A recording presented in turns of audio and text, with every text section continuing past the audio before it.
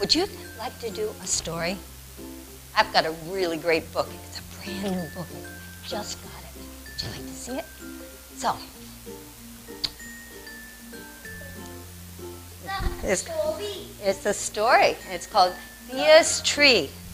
So when we do stories with children, one of the most important things we can do is teach them what's called book knowledge. Knowledge about a book.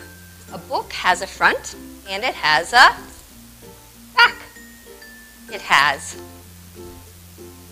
insides and it has outsides. So whenever you do a book with your child, point out the different parts of the book. Start with the title and the author. It's important to tell children that a book is written by somebody, and then read the story together. So, are you ready for the story? All right. This is called Thea's Tree, and the author is the name of the person who wrote the book. Her name is Judith Clay. Here we are. Thea's Tree. In the city where Thea lived, there were only houses, houses and houses and houses, and more houses. They were cold and high, and they didn't have any joy. Mama told Thea all about the trees that she remembered from her childhood. Trees to climb, trees to hide in, and trees to sit under and to look up and dream. You have beautiful trees here in Chandigarh, don't you? Many, many trees.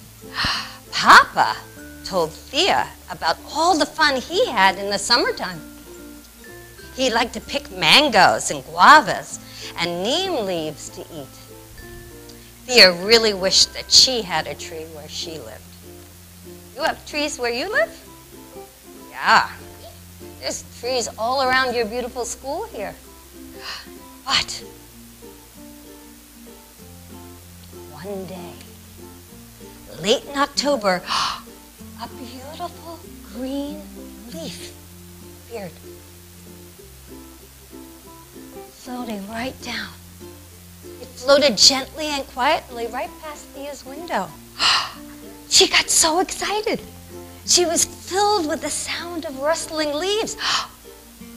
Well, she thought, where there's a leaf, there has to be a tree, right? I'm going to go find that tree, said Thea. And she'll find it. What do you think? See? There's her parents. Thea saw her friends and her parents all playing on the street, and she stopped. And she pointed to the leaf that was dancing by and landing on the ground. Yeah. Do you want to help me find a tree, she said to her friends. We'll have to be on our very own because we want to find a tree to climb on. Yeah, it does look like that, doesn't it? Yeah. Yeah, she's just looking up in the sky. It looks like that though, doesn't it? But her friends didn't seem to understand the importance of finding the tree. Perhaps they didn't even know what a tree was. You know what a tree is, don't you? You know what a tree is. Yeah. Let's see. Here's the leaf. In with all the buildings. Thea followed that leaf, and her arm was outstretched trying to reach it. Can you try to reach it? Oh, reach that leaf. Let's see your arms. How high can you make your arm? Yeah, good job. All right. But every time she got so close to that leaf, moved away. She could hear the sound of the leaves. Round and round that leaf led her on a merry chase. And suddenly it rose up in the air, and she found that she was floating too. She's floating up. Like that. She reached once more and finally managed to grab the leaf. You grab it? Grab that leaf. Good job. Got it? Yeah, good.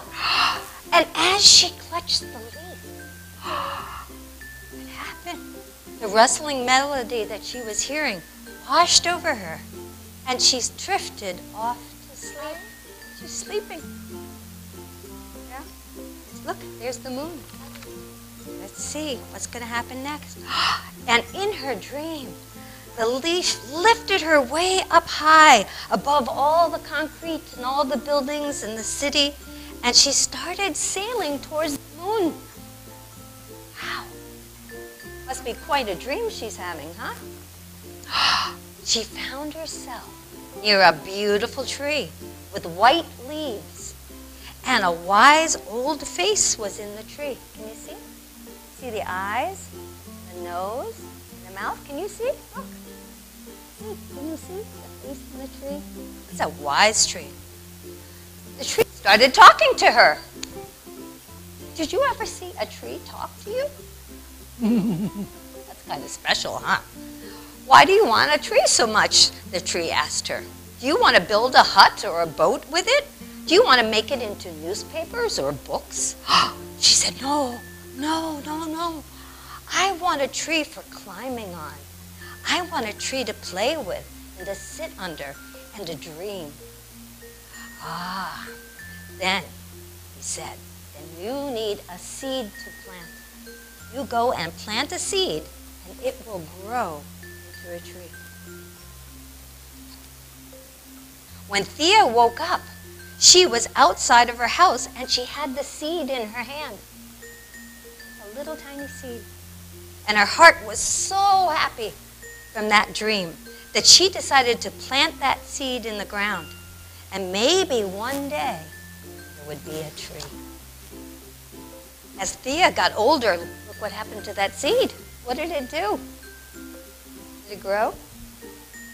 Big. She got older, the tree got bigger and bigger, and people came and played under the tree. Her children came to play under the tree. Her grandchildren came and played under the tree. And if you come to Thea's town today, you will find that the tree is still there. The end of the story. Thank you for listening. Good job. It's important when you're reading a story with children to be dramatic, to use your facial expressions.